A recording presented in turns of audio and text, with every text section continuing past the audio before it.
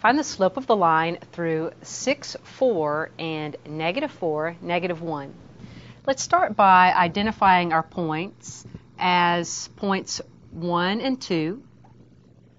So I'm going to label the point 6, 4 as x1, y1, and the point -4, -1 as x2, y2. Now to find the slope using the formula for slope. The slope, also called m, is the change in y over the change in x, or y sub 2 minus y sub 1 over x sub 2 minus x sub 1.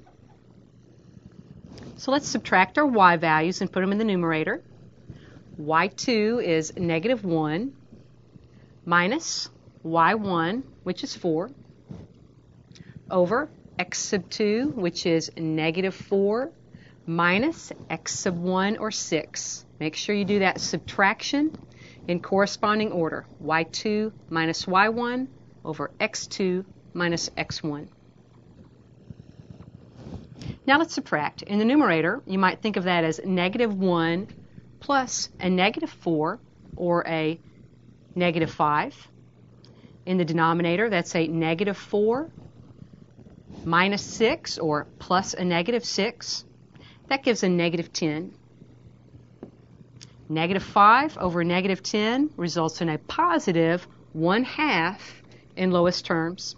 So the slope of the line through 6, 4 and -4, -1 is 1/2.